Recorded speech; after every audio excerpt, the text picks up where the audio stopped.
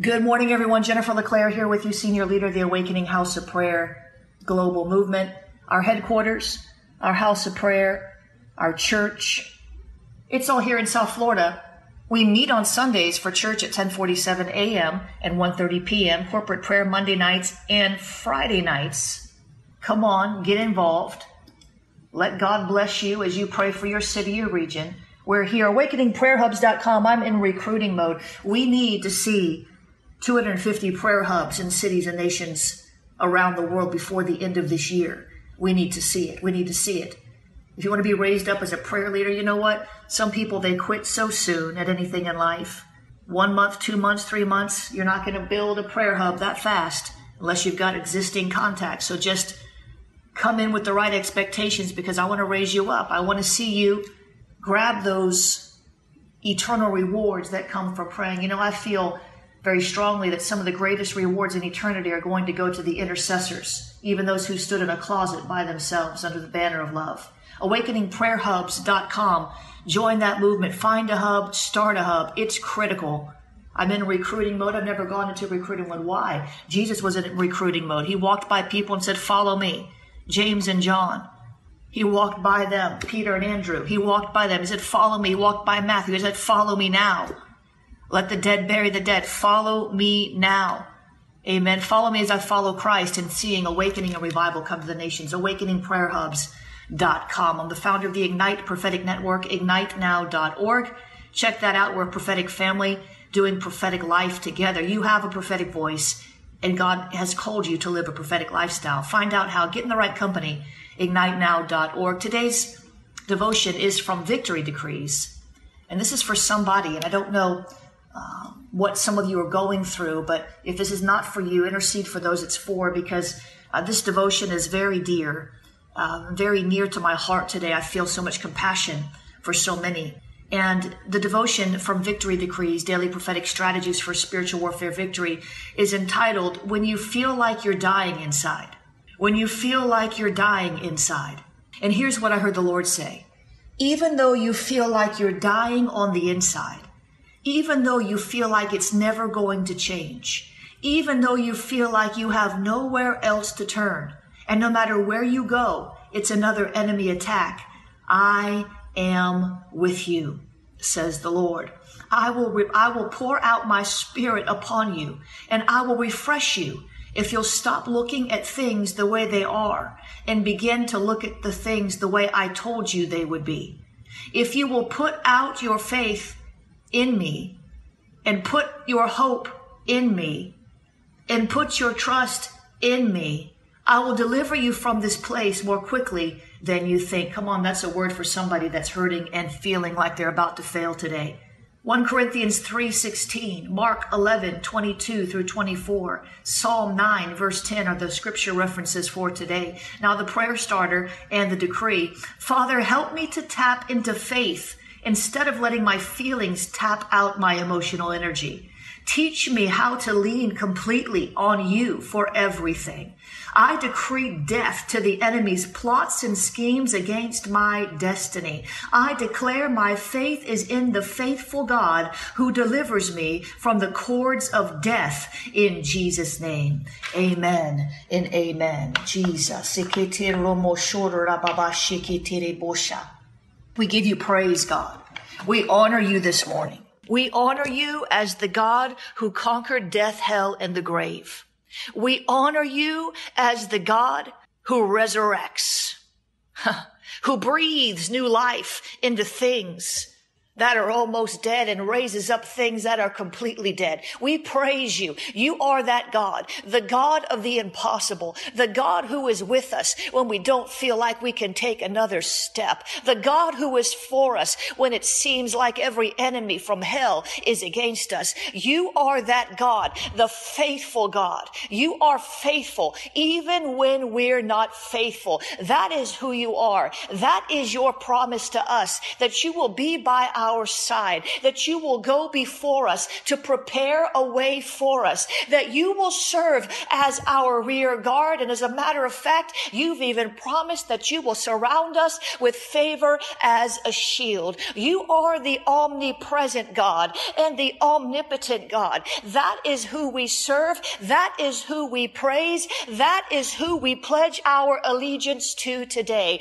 Oh, Jesus, we break our allegiance to every other God. We break our covenant with every other God. We break our agreement with every other God. The idols, the demons that come with convincing stories that we sometimes buy into, the false narratives of the wicked ones that rule and shape our lives, the false narratives of religion that skew our perspective of Jesus, the false narratives running through our mind since childhood based on what elders taught us and told us. They morphed us. They molded us. Jesus, we break every false narrative. We break every false covenant. We break every false allegiance. We pledge our allegiance to you, not even to a nation, but to a person, the desire of the nations,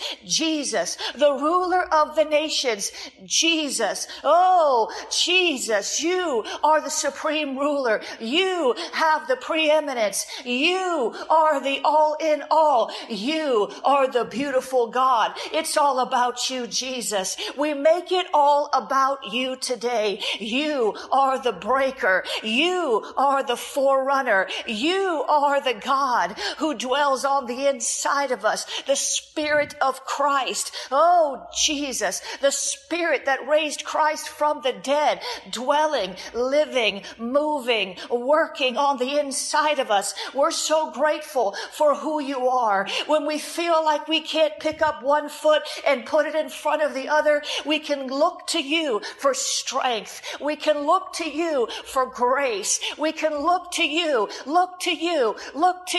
until we see things through the right lens again. We can keep looking to you, not leaning to our own understanding, but looking to you, not listening to the vain imaginations, but looking to you, not trying to drown out our sorrows in entertainment, but looking to you, the author and the finisher of our faith. That is who you are. We put a claim and a stake on that. That is the truth on which we stand, that you gave us the measure of faith. Come on. He gave us the measure of faith. That's how good he is. He gave us the measure of faith. He gave us the measure of faith. He gave us a seedling of faith. He gave us some starter faith. He gave us enough faith to believe in him to begin with.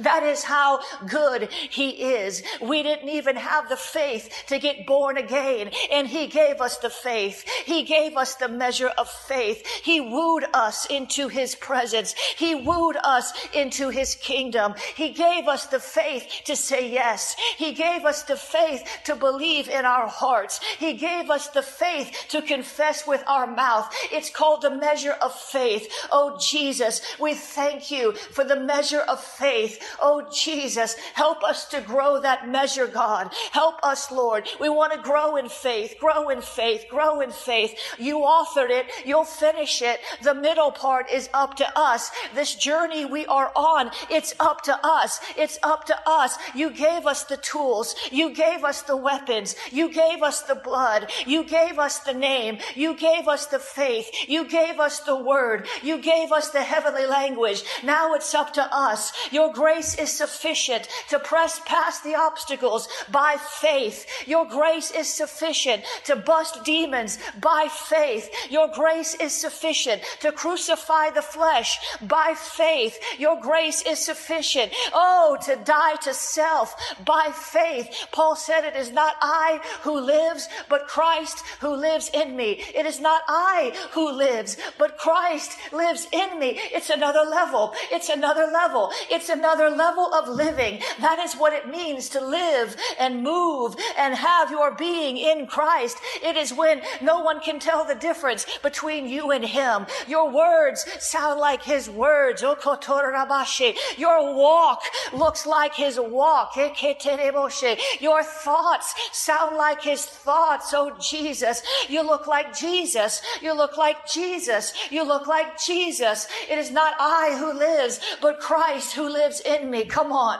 That is where we are trying to go. It's not about another angel encounter. Come on. It's not about another demon you see hiding behind the doorknob. It's not about another vision that you have of something spectacular. It's not about another dream of the end times. It's about Jesus. Oh God. It's about Jesus. Oh Jesus. It's about Jesus. It's about him. It's not about seeing another angel. I'm so tired of all the news reports in Christianity today. Oh, 10 angels came to me with 10 messages. Oh, an angel came and knocked on my door this morning. Oh, an angel sat on my bed and told me a bedtime story. I'm so tired of all these false encounters with angels. I'm so tired of them being puffed up in the vain imaginations of their mind, like Paul said. I don't care about angelic encounters. I'm not against them. I don't discount the true ones, but I'm not so much interested in encountering an angel. If I had my druthers, if I had my preference, if I had it my way, I would have an encounter with the Almighty, one true, omnipotent God Almighty, Jesus. I'd give up every angel encounter ever known to mankind for one true, deep, heartfelt, life-changing encounter with Jesus. I don't discount the ministry of angels. I believe in the ministry of angels, angelic portals, angelic communications. I teach it all. But oh Jesus, in this hour, your church has put too much of an emphasis on the ministering spirits and not on the spirit that created the ministers. Jesus, we long for an encounter with you. It's not just a supernatural encounter, because the devil can give us a supernatural encounter. We want to encounter your heart. We're not looking for an encounter so we can make a Facebook video that goes viral. We're not looking for an encounter so we can write an article that goes crazy online. We're not looking for an article that makes us YouTube famous. We're not looking for an encounter that causes us to rise up in the rankings on the podcast. We're not looking for an encounter for the sake of fame or for the sake of attention. We are looking for an encounter because we are desperate for you, God. We are seeking you day and night, night and day, because we're desperate for you, God. We are getting up before the sun rises because we are desperate for you, God. We are awakening the dawn because we are desperate for you, God. We are seeking first your kingdom because we're desperate for you, oh God. I'm not desperate for an angelic encounter. Pardon me. Maybe that's not a very popular thing to say in this hour where everybody's having angels come knock on their door every other day and bring messages that they can't share with the body of Christ unless you give them $100. I don't know. Maybe that's the new thing. Maybe that's the chic kind of, way that we're supposed to operate. But somehow it doesn't sound like God to me. We want an encounter with the one true living God. We've had enough demonic encounters. Oh, Jesus. We've had enough encounters with the spirit of fear. Somebody tell the truth. Come on. Can I get a witness? We've had enough encounters with Jezebel, haven't we? Come on, haven't we? Do you really want one more encounter with Jezebel? Or do you want to get equipped by the Spirit of God himself to stand and withstand in the evil day against every principality and power that comes to steal, kill, and destroy your life? We're desperate for an encounter with the one true living God, Jesus. We need you. You are the way. You are the truth. You are the life. There is no other God before you. There is no other God beside you. There is no other God. Only demons posing as gods. Posers. We will not serve or sue the poser God. Oh, Jesus. How many people out there are serving a poser God? You're serving a poser God. You're having encounters with the poser God. Jesus. The prophets of Baal, they had an encounter with the poser God, and they were cutting themselves and screaming and beating themselves. trying to get him to manifest. But their God was dead, and our God is alive, and he's alive in us. And we want that daily manna, Jesus. We want the daily bread, Jesus. We want the daily communication, Jesus. We want the daily fellowship, Jesus. You are the one true living God, and we are desperate for you. Desperate, desperate, desperate more than my daily food. I am desperate, hungry, zealous, fervent, pursuing. Oh, I wish I could get 10 people to come with me. Jesus, you've opened a door today. Jesus, you've opened a door. I just saw a picture of a doorway, and above the doorway, there's a sign, an emblem, and it says desire. It says desire. It's a door of desire. There are some doors that you can't get through without great desire. This door that I see open before us, it is for only those who have a deep desire for the deep things of God. Deep cries unto deep. It'll take some determination to go through the door. It'll take some determination to go through the door. It'll take some determination to go through the door. Why? Because every demon powered in hell will try to resist you. Because behind the door to desire, behind the door that's called desire, man, there's the deeper encounters. Behind the door called desire, there are things that eye has not seen or ear heard, neither has ever entered into the heart of man. But the Holy Spirit will reveal them behind that threshold. It's the door called desire. David said in Psalm 27, one thing I have desired, and that will I seek, to gaze upon his beauty all the days of my life, to inquire in his temple. David was inquisitive of God. He was inquisitive of his emotions. Everything will try to keep you from going through that door. Your flesh has its own desires. I said your flesh has its own desires. You're going to have to put your determination where your desire is, because your flesh has its own desires, and you can't take that bucket of flesh through the door of desire. You're going to have to crucify it. It's not a physical flesh and blood door, and physical flesh and blood can't go through it. It's your spirit man that will go. You're going to have to crucify the flesh if you want to go through the door of desire. You're going to have to crucify the flesh. Paul said, I die daily. That's what he said. He said, I die daily. Isn't that what he said? He said, I die daily. That means every single day of your life, you get up with a determination to have an encounter with the desire of the nations. It's another name for Jesus. The desire of the desire of the nations. His inner chambers. That is the place we're seeking to enter. The inner chamber. The secret place, the hidden room. It's not for everybody. It's for everybody technically, but it's not for everybody because most people don't even know it's there, and most people don't care. And even most believers aren't willing to do what it takes, because there's a price of admission to go through the door of desire. So it comes down to this. What do you desire more? What desires will rule your heart? Will the desires of your flesh outwit the desires of your spirit? Will the desires of your soul overpower the desires of your spirit? His desire is for you. You are his beloved. You are his bride. You are the apple of his eye. One look, one glance ravishes his heart. One glance in his direction, it melts his heart. That's how much he loves you. That's how much he desires you. The door of desire is open. It's open. It's hard to get into because the flesh is weak. The spirit is willing, but the flesh is weak. The spirit is willing, but the flesh is weak. So, Father, help us today to put our determination where our desire is. To determine not to allow our flesh to rule our hearts anymore, but to enthrone you as the king of our heart.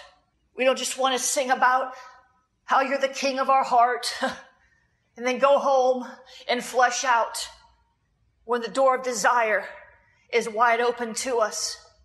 If we're determined enough to do what it takes to pay the price of admission. What is the price of admission? Humility. What is the price of admission? Hunger. What is the price of admission? Thirst. What is the price of admission? Seeking. What is the price of admission? Be still and know that I am God. What is the price of admission? Be quiet in his presence. What is the price of admission? Get in his word. What is the price of admission? Meditate on his truth. What is the price of admission? Gaze upon his beauty. Come on, there's a price of admission, but it's not too high. It's not too high for you. It's too high for some, but it's not too high for you. The price of admission is too high for some. They don't see that it's worth it, but the reality is he is worthy of it all. He is worthy of it all. From him are all things, and to him are all things. He deserves the glory. He deserves the glory. He deserves the glory and the honor. The door of desire is open before you. Will you pay the price of admission, or will you allow the cares of this world and the desire for other things to choke you out before you go through the gate? Father, help us today to reprioritize what we need to reprioritize, to see things in a different way. Remind us, because we've heard all these things before. We've heard all the yes and amen promises. Our hearts have been pricked with hunger time and time again, only to be quickly satisfied by something else, an alternative to Jesus. Entertainment, sleep. Help us, Lord, because we've heard all this before, but the hard part is remembering it moment by moment instead of reacting to the issues in life and the cares of the world and all these things that come against us all day long. The hard part is remembering to respond in Christ and not react in our soul or react in our flesh. So help us today to remember this. Help us today renew our minds. Help us today, because we can't even enter the door of desire without you. Even though you've opened it wide, even though you've given us the price of admission, even though you've given us the measure of faith, even though, apart from you, we can't do anything. We can't even enter the door that you've opened wide without your help. We're utterly dependent on you. We're desperate. We are desperate. We are desperate for you. Nothing else will do. No substitute will satisfy from this day forward. No false, phony, fake prophetic. No false, phony, fake encounter. No fleeting entertainment or worldly joy can ever fill the void that comes from your absence. Help us, Lord, today. Help us, Lord, today. Help us, Lord, today. Help us, Lord, today. We praise you. You are a good God. You're a good, good Father. Your desire is for us. And our desire is for you. And this is a day of demarcation. And we will go higher. And we will enter through the door of desire. And we will find everything we've ever hoped for in your presence. In Jesus' name. Amen. And amen. Come on, wasn't that good? God is taking us higher on these prayer calls. I want you to share this with somebody. I know what's happening. I know what's going on, and I know why it's been stronger this past week. I know. Maybe I'll share that with you for another time. Right now, I want to get into something else I heard the Lord say yesterday morning, and I was meditating on it this morning. And I want you to share this broadcast right now with somebody, because I'm asking nicely. I'm trying to help people. So take a moment as I take a sip of water and a sip of coffee and share this with somebody, because we're going higher right about now. This is a strategy for some of you. What I'm about to pray through, what I'm about to share, it's going to unlock something for you and many other people. So hit that share button, share it in your group, share it on your timelines, tag a friend, do whatever you have to do. So I'm ready to go into part 2.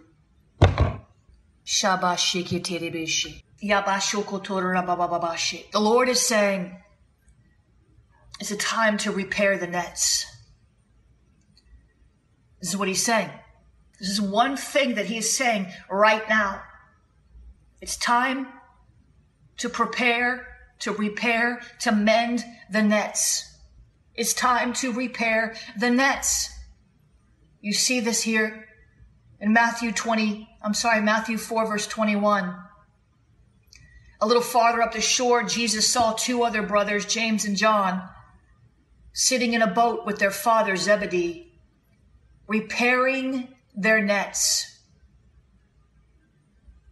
See, you repair your nets during the off season. You repair your nets in between fishing expeditions. Ideally, you repair your nets in the downtime.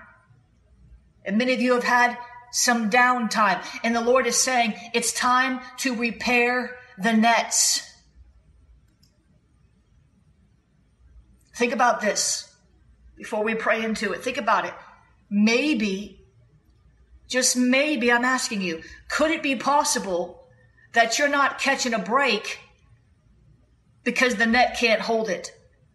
Could it be possible that you're not hauling in the breakthrough because the net can't hold it? You need to repair the net. What does that mean practically? It means you need to repair your soul. You need to repair your vision. You need to repair your mouth.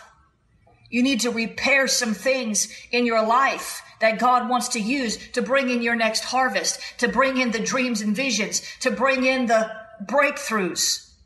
I submit to you today, some of you have broken nets, and that's why every time you go forth into something, thinking and expecting and knowing the breakthrough is nigh, you get nothing, or it evaporates quickly because it slides through the hole in the net. Maybe your nets are brittle. Maybe they're broken.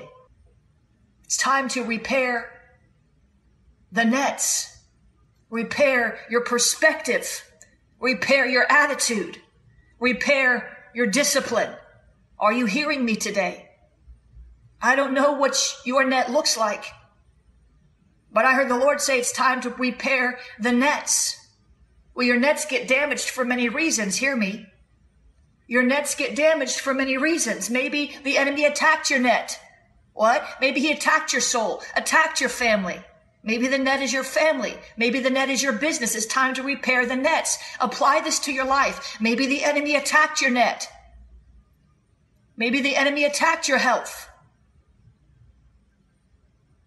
Maybe your net's just worn out. You've been doing the same thing the same way forever, and you need a new technology. You need a new vision.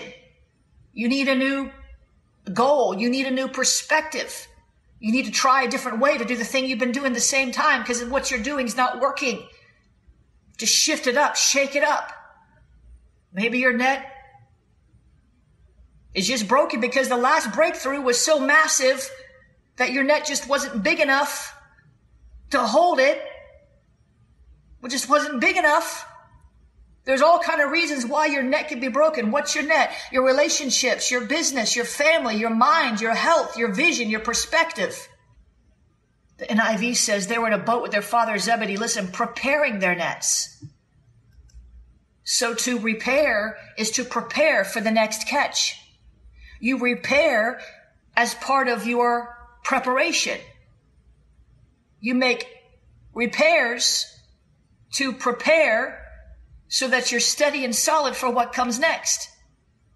After a great victory, sometimes comes a great attack. You've got to regroup. You've got to prepare. You've got to repair the nets.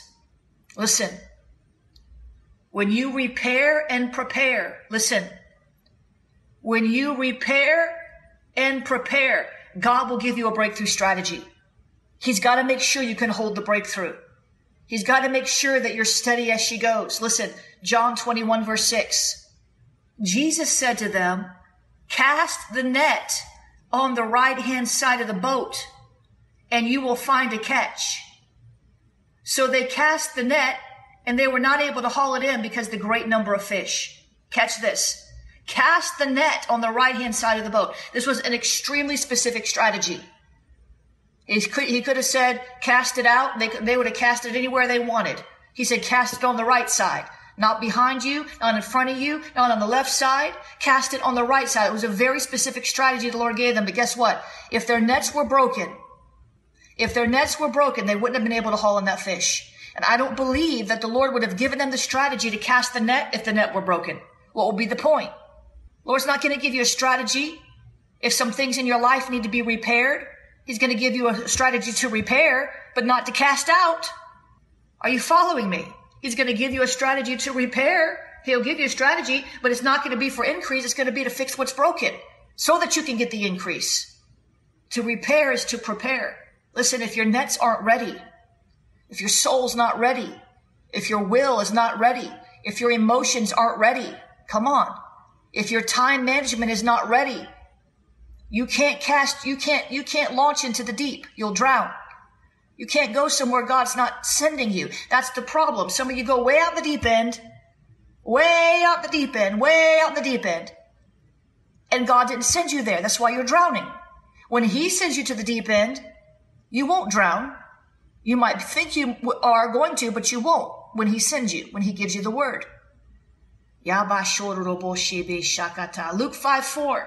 When Jesus had finished speaking, he said to Simon, "Put out into the deep water and let down your nets for a catch." Now look, Peter had more than one net. Where did Jesus say to put it? In the deep. That was a different strategy than throwing it to the right. We get so caught up in the same strategies, doing the same thing over and over. And if it's not working, then you got to do something different. And it's possible if it's not working, there's something in you that's not working. Maybe even you're in a rut. You're resistant to change. You don't want to move on with the times. You don't want to try new technologies. You don't want to learn any new skills. You don't want to get that marriage counseling. You got to get your nets ready. You got to prepare them. Repair, prepare, and mend. The Lord says it's time to repair the nets. So Father, in the name of Jesus, Father, in the name of Jesus, Father, in the name of Jesus, help us to see where our nets need to be repaired. Which nets need to be repaired? Is it the net of our financial status? Is it the net of our relational issues? Is it the net of our own soul? Is it the net of, what is it? Show us what we need to prepare in our life. And what do we need to repair so we can prepare? What relationships we need to mend? God, help us. Help us to see it. Help us to see it. Help us to see it. Help us to see it. So that we can cooperate with you, because you have a strategy for breakthrough. You have a strategy for a haul. You have the strategy. If our nets are broken or brittle and we don't know it, if our nets are broken and brittle and we can't see it, then we're toiling. We're wasting our time. And you've not called us to waste time. You've called us to redeem the time because the days are evil. You've not called us to waste time. So help us, Lord, to repair in our lives what needs to be repaired. The wrong thinking, the health issues, the weight issues. I've gone to meddling now. The being undisciplined, unwilling to learn a new skill to take us where we haven't yet been before. Help us, Lord, to see what we need to change, how we need to repair things in our lives that the enemy attacked, things that atrophied because we never used them, or even to repair from the last haul, because sometimes victory precedes a season of just exhaustion from the long battle. So help us to regroup, help us to repair, help us to prepare, and help us to mend. Help us to sit in your presence and meditate on this and ask you, Lord, what do I need to repair? If you'll do this, you'll go into the new year with a new strategy, a new plan of action, a new understanding, a new wisdom, a new perspective, a new insight. I'm telling you the truth. This is what I've been doing for the past several weeks, just trying to repair the nets, trying to mend the nets, trying to see what is broken, what's not working anymore. Did you know that a net that works in certain seasons might not work in other seasons? Sometimes you just need to change the net out completely. And some nets can no longer be repaired. It would take too much work to repair them as to just get a new net. And that's what I'm saying. Some of you, your nets are just worn out. You need some new nets. The way you're thinking about a thing, the way you're approaching a thing, it's old school, man. It's not going to work in the new era. Jesus. We thank you for the leadership of your Holy Spirit, because you are awesome.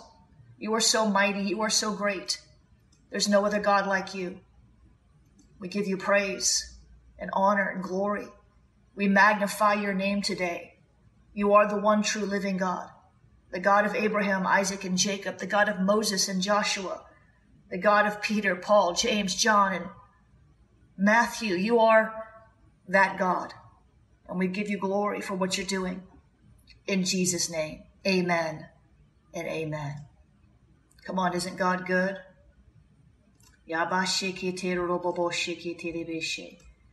Isn't God good? These are just simple nuggets from Scripture. And if we'll obey the Lord and seek the truths, it's not just a story. It's not just a narrative. It's not just a chronicle of something that happened in history and what the Lord said. There's deeper truths behind these things we can apply to our lives every day. This is my goal in life, is to continue becoming more like Jesus every day, to allow him to live through me. It's not an easy place to get to. I think it takes many years and decades to get to a place like that. But if we never try, we'll never get there. Seer activation for kids is at schoolofthespirit.tv. There's a lot of stuff at schoolofthespirit.tv. Unshakable Faith at Uncertain Times. That series starts September 14th. Developing Spiritual Discernment.